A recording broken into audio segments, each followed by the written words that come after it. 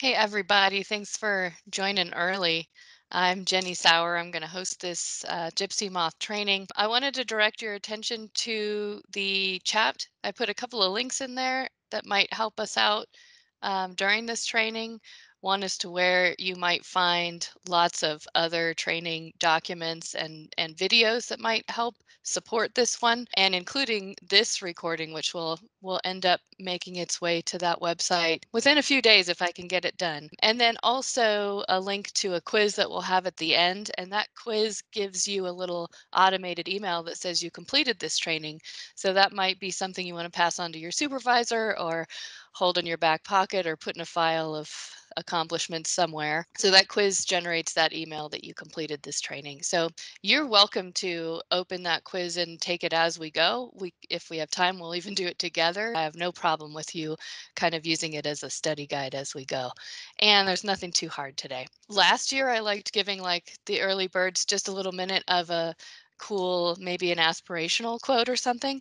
And this year I've been doing something kind of funny to bring our humanity back. I've been reading this How to Live Like a Lady book a little bit, and it's because I have kids and, trying to teach them how to have manners and things. And so I've been just sharing these for how to bring us back to maybe we've gone a little feral by being in our home offices and doing all these virtual meetings.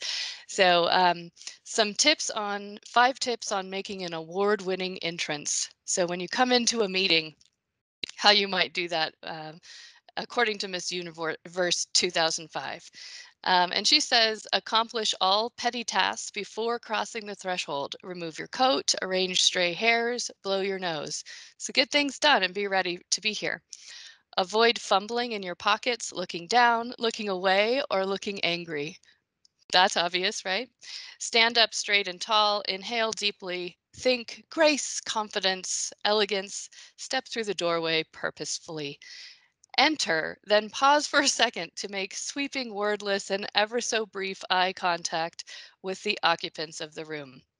Do not dally at the doorway, move on and in, extend a hand to shake if appropriate, or pronounce a simple greeting to your admirers.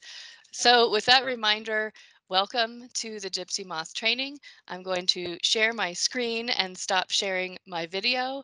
There's many of us here, so just a reminder to keep yourselves on mute. And if you wouldn't mind, turn off video. It will help you out with your connection while I share my screen, and I will do the same. So bear with me just for a second and I will open that up. So welcome to End User Tools Presents Asian and European Gypsy Moth. Data collection using ArcGIS Collector. I'm Jenny Sauer. I'm with PPQ End User Tools, and this is the second offering. You can find recordings at the website www.aphis.usda.gov/plant health/mobile tools. And the first one is already hosted there, along with some documents that will help you in using this collector app to collect data for Gypsy Moth, both Asian and European Gypsy Moth.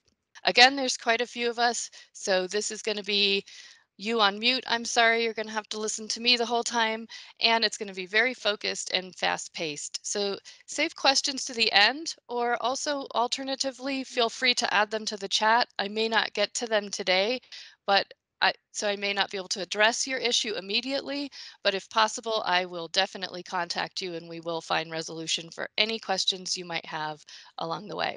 Newbies, hopefully you've completed all the pre-course viewing, etc. It brings us all to the table with the same knowledge. But if not, this is something you can catch up with on the tail end and reach out if you need more information on what you should have kind of in your pocket as far as training. Oldies, oh, that's not the right term, right?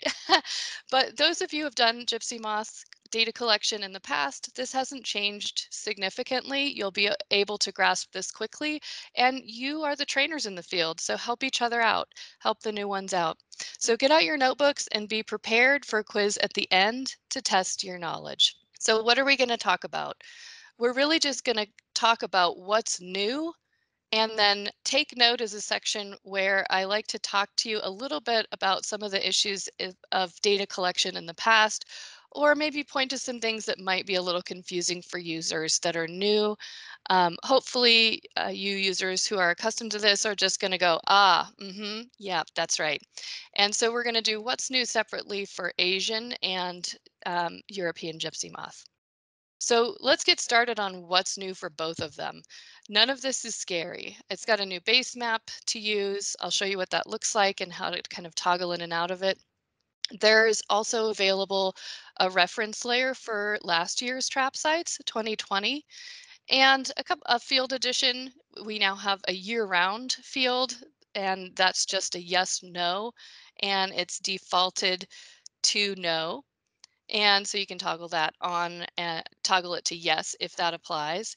And why that was added, so it allows the end user tools to transfer your year-round trap sites into next year's map and saves you time and trouble to map them out again. Some field moves. The agency's surveyor and install date were moved from the main trap site data form, and it's placed on, in both cases, Asian Gypsy Moth and European Gypsy Moth, that activity data form just reduces some redundancy there. Nothing scary. You all know how to fill out a form and you just kind of roll with the punches.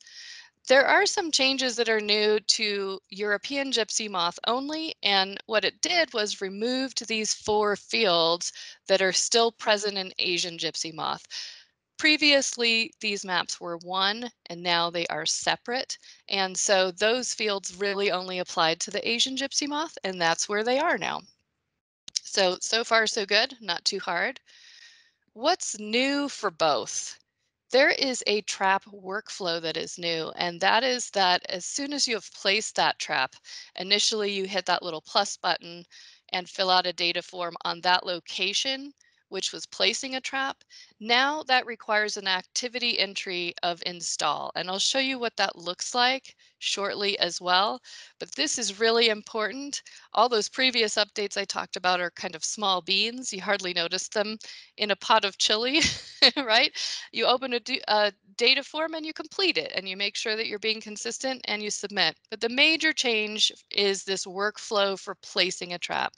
And it's already being reported that some are already collecting data for Asian and European Gypsy Moth, and this is an incomplete data entry. So if these are not completed, you'll be asked to do this. So if you are aware that you're one that's not yet used this install activity data field, then you want to go back and update yours. What it does is this install feeds the trap placements for the next year, and it shows that it was actually installed, and it's bringing it consistent with all other trapping data collection. So we're bringing Gypsy Moth up to that consistency pattern. Just to review, let's kind of stroll back through last year's training and review how that place a trap workflow looked. We had this little workflow where you walk to the location and you hit the plus button on the collector app, which opens a data form. That's placing the trap, completing that data form. And previously that was that. And every time you visited the trap again, you would add a trapping activity. And this is our list here: monitor, replace, remove, inaccessible, all of those. But now what you have to do, the very first thing is install. So this falls under a trapping activity, and it should be the very first trapping activity that it's been installed. So that was our workflow last year. What we've added is this step to install at the very start. And that first step of placing the trap really stores information on the trap location, but it doesn't inform us what's been done until we enter that trapping activity of install. So we have to do that. So that's the big new thing. And if you fail to do that, well, in the field, you'll be asked to do it later. Well, the data QA QC process decides it's been overlooked. So we don't want that. Let's do it right to start with. And what happens is it's a vital piece of information for program managers who might be reviewing the data through dashboards. It is, if it's not recorded, it just might appear that no traps have been installed, that it's a site with no trap. So that's important. So let me show you what that looks like on the iPad. Let's install. So both the European and Asian Gypsy Moth maps have a training version, and I have the Asian and European, and you can see I've done my homework and I have created an offline area for both. So these can be collected without being connected to Wi-Fi, but I'll tell you, I'm in my basement and I am connected to Wi-Fi because our GPS is probably not working under all this concrete. So I could open either of these. They have the same function of needing an install. And I'm going to go into the Asian Gypsy Moth map and into my previously downloaded offline area. And I'm going to go ahead. You can see the little blue dot is my location, and I have a few test points here. But these are, of course, really just play points. So this is not real data at all, and this is in a training map. So let's go ahead and place a trap. We start by hitting this plus button. Of course, you fill out the data form based on survey protocol, which I don't have anything like that in my back pocket. So I'm just going to randomly, in order to fulfill these required fields, indicate that it is a test. Trap ID, I'm also just going to indicate is a test point. Survey type is inland. I'm just going to, again, these are completely incorrect, but I'm marking them as tests. And notice this field here year round is labeled at no. All I have to do to change that is toggle it back to the option yes. I'm going to leave it at no and hit cancel and make sure that I notate test everywhere. So normally this is what you would do, probably with very different fields. Look it over and make sure that it's all complete and everything is as it should be. I'm actually going to move this point out here just so that it's easier to see. I'll hit update point, which is overriding my GPS location. That's not what you should be doing in the field, but hey, we're just demoing here, and then hit submit. And just like any other offline map, it's going to store this as now a little dot showed up here on the sync icon showing me I've got an edit to sync, but I'm not done. I've placed the trap, but I now have to install. I have to perform that activity of install. And so while it's still highlighted in blue, which shows me that it's selected, I can either hit this link button or scroll up a bit to where I see a link to the Asian Gypsy Moth trap activity table. Tap that and then tap add. I'm going to fill this out again, this brief little survey, and the activity type here we want is install. So there's install. I have no field sample ID. Here's something of note. Some of you may have remembered this bug from last year. Hopefully this gets fixed one day. Obviously, 1899 is not the activity date. You want to be very sure that you have tapped this and also tapped today. You see that updated us to the timestamp of right now. And we want to make sure that that's up to date. So then again, check over your data form for this install activity. Everything looks good. Sometimes I'll hit today one more time just to make sure I'm totally up to date and submit. And there we go. We have placed the trap and installed it. So that's a big change for us this year on both maps. At this point, we're now at take note. And this kind of reviews some of the things you just saw from the iPad view. That activity date of today is a big one. My way of making sure that I've got today is to go back at the very end and tap today. That updates you to now as a timestamp. And then the other one that's sometimes a real question mark for some is the relocate workflow. And I created a whole separate video, just a little bonus feature film, if you will, for Gypsy Moth on this workflow. So be sure to take note of that if you haven't already.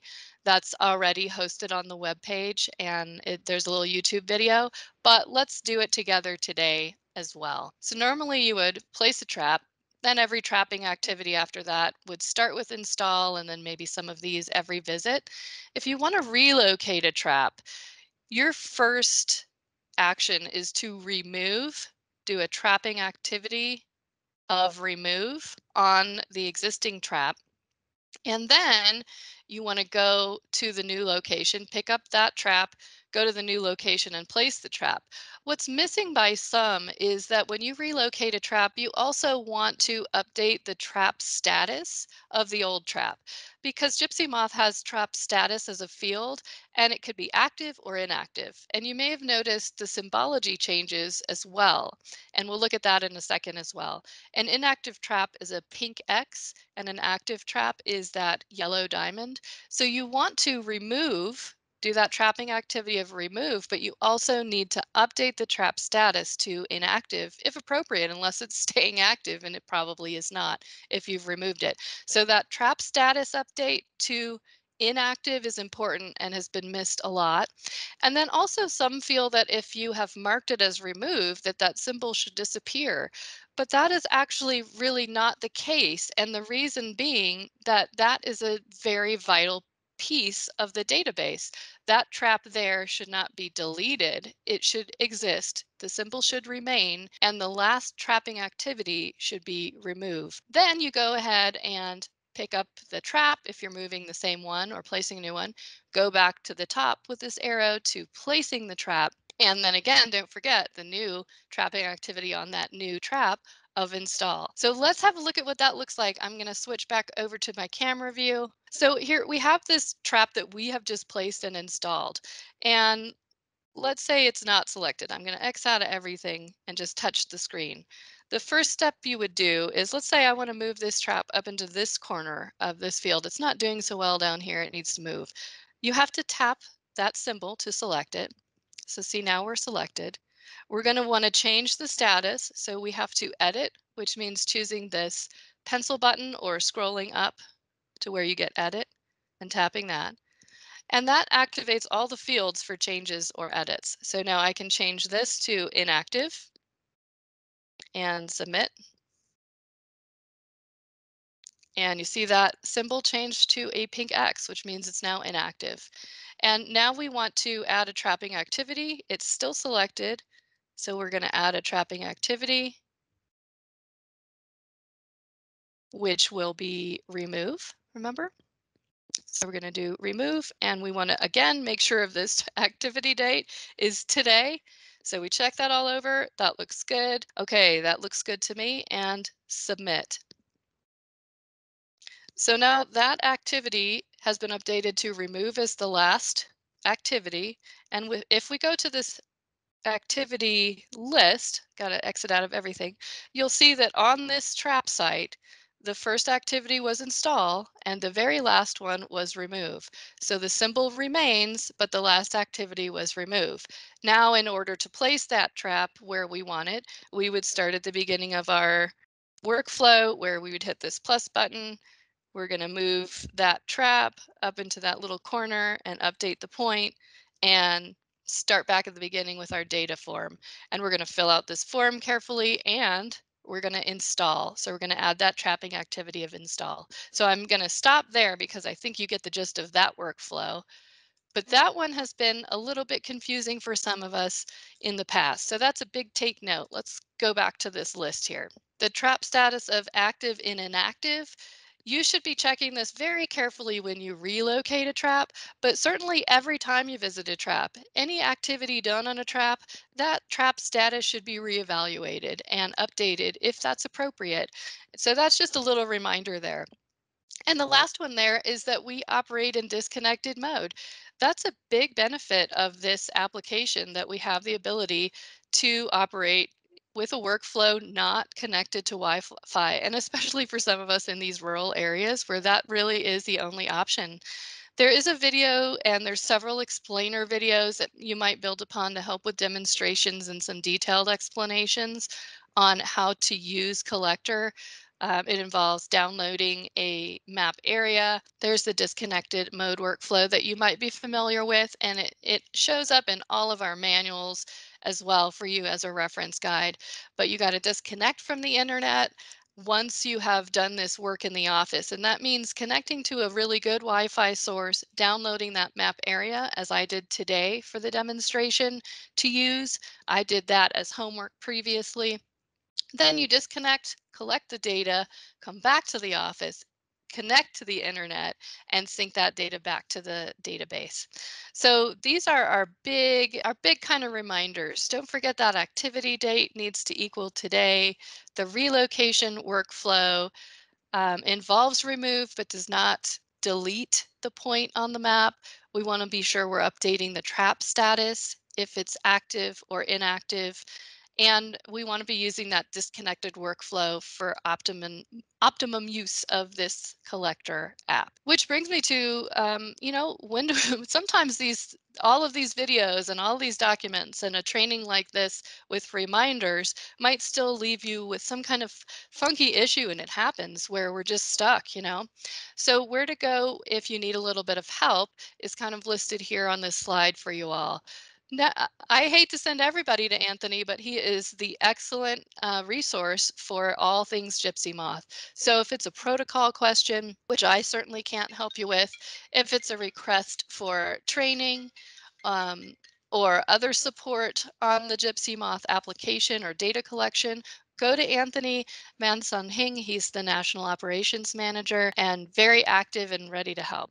If it's an iPad issue, usually this is an issue with maybe technology or getting it configured, or a problem with the application just not working as expected. You should open a ticket with CEC IT. Currently, PPQ has a specific configuration for their iPads, which is just called PPQ only. So if you specify that you have a PPQ iPad, those CEC techs should know exactly what to do. If they don't, we can reach up higher to group managers, etc. But that's who supports our iPads start to finish. Portal access or collector application questions, you might want to follow this kind of hierarchy of 1, 2, 3. Go to your supervisor, of course, always with any issues. Your supervisor might reach out to the local field GIS specialist for your region, and may also in tandem email this webgis.connect@usda.gov. This email address is monitored by a group, so you have a good chance of lots of brains to solve a problem if it gets to be at that level. So these are some of the resources that you can go to if you need a little extra help. At this point, I would ask that you open that link to the quiz. Yes, it went that fast. And what I'm going to do is open that link up so that you see what it looks like. First of all, this is the website link that I put in the chat box and we'll share out with you as well. You can see here we've got Asian Gypsy Moth and European Gypsy Moth documents for you, and a video gallery. The pest program videos are right here, and you can see the last Gypsy Moth training and also the relocate workflow bonus video that you can watch right here on this website. So handy dandy website. All right, so the quiz, I will leave you to take later, but I want to show you what it looks like so you're not afraid. I'm just going to go through this first page. You want to make sure this question 3 has your correct email address. This can be if you're an external user, a state cooperator, it can be any email address that you want this completion email to be sent. So make sure that's happening there. And you can see it follows the same pattern of what's new, and then take note is the next page. So take a moment and take this little quiz as soon as we're done. What I'd like to do is open it up to questions and see if anyone has any. So I would ask if there are questions to please raise your hand, and I'm happy to try to do that, or if there's something that you would like to see again. This flew, didn't it? Okay, well, if there are no questions, just know that you can reach out to all of us. I'm going to ask Anthony if you have anything to say. Our first training, you had a little announcement, and I didn't give you that chance today, but is there anything you'd like to share with the group while you've got them? Well, yeah, of course. Good morning. Let me make my entrance. Hello. There you go. So thank you, Jennifer, for that really outstanding presentation. This is cutting edge stuff. So one of the things I want to, since I have all of you captive audiences, one of the things I want you to do while you're doing your work, as you engage your state cooperators, please encourage them if time permits, to showcase this application, this software, the tools we use. And the reason I'm doing this is that we are, as you all know, in the middle of implementing DDII. And one of the things we want to encourage state cooperators to do is like, look, we want to showcase some of our software. Those states who are currently doing detection survey work, are using their systems, or perhaps just a pen and pencil uploading into IFAS. Here are some of the things that's out there. So I want to encourage you to do that. I do have a quick. I made some notes here, some quick questions here for Jennifer. Making my entrance again as usual. A very practical question on doing surveys. I know the surveys typically have iPads. Can this be done using iPhones? I know it's probably a smaller screen and you probably don't see as well, but is it feasible to do this over an iPhone? The answer is yes. Our recommended standard device for data collection is the iPad Mini 5. I'll just say that. But you can collect this data. The app works in the same way on the Mm-hmm. iPhone, and they are meant to interchangeably work on the iPhone. They're not so great on Androids, and so the government official phone tends to be the iPhone. The downsides are, yes, it's a smaller screen, so there's more potential for error. More fat fingering can happen. It could be harder on our Sure. eyes. The other thing is that the iPad works very well in offline disconnected mode, and it avoids kind of glitchy half synchronizations back to the Mm. database. The iPhone overrides that all the time. It's constantly trying to use Wi-Fi and cellular data to connect. So there is some risk of some more technical issues with using the iPhone. But if that's what you have, that certainly beats pen and paper, doesn't it? And so we don't want to hold anyone back from the tools that they have. Excellent, excellent. Thank you for that. Yeah, there's some limitations and handicaps there. Yeah, appreciate that. Quick question on, we talked about installing being a new activity, um, trapping activity before we do stuff. And again, I apologize in advance. When it's all done completely, when all the steps, is there a confirmation on the screen that says, yes, you have completed this correctly and install is done correctly? Yes, you have completed this correctly and install is done correctly. Is No, No, it's there's up to the okay. user. It's up to the user to know that. What will happen is QA, QC will come back and say, there's all these traps that have been placed, but there's no install activity. Go do it. So do you want, Okay. we don't want you to have to go back and do this because that Hmm. completes the, of course, you can also select the symbol and look to see that your trapping activities list install. So it's a way to check yourself and see that listed. It'll always be listed there for you to view on a trap symbol. The other thing we've got here is a question, or maybe it's not a question so much as a comment from Gary Kristen, that his IT specialist has no idea of these maps. And that seems fair because IT doesn't create these maps. What IT would know about is a configuration for the iPad and supporting iPad technical difficulties or issues. So they are unaware of most of our data collection applications and the details around them. They just help you install them and hopefully make them work. So I'm not to cut IT slack. I do want them to do their job, but that is kind of outside of their expertise, Gary. So I would say that's a fair statement, however difficult it makes it to connect with them. And always reach out to End User Tools Group if you need more support with IT understanding what you need. Anything else from you, Anthony? No, I'm good. Thank you again. Okay. Appreciate it. Okay. I will say that this training goes smoothly because of you all being here on time and participating in the way that's asked. Please take that quiz. I'll be reaching out for some feedback, which we always want. We need it. We can't do better without your help, and we're looking for that all the time. So these trainings are on your shoulders. So just reach around, give yourselves a little pat on the back. Thank you all for being here, and please enjoy the rest of your day. Thank you so much. Thank you.